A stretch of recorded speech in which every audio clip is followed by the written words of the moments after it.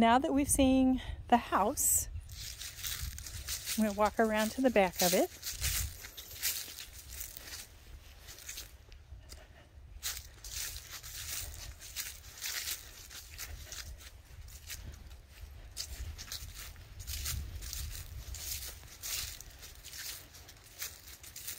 I'm assuming it's a crawl because I didn't see an access to the basement in the inside or a cellar. But as we walk around, I'll check that as well.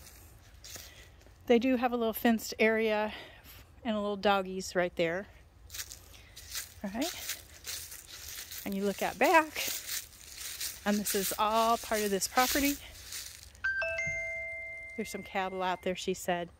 She did tell me on the other side of where those two houses are, there's actually a gate that you can go in to get to the other side of the property as well on it.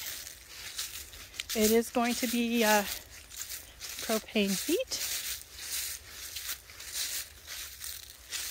And you can see the propane tank there for that.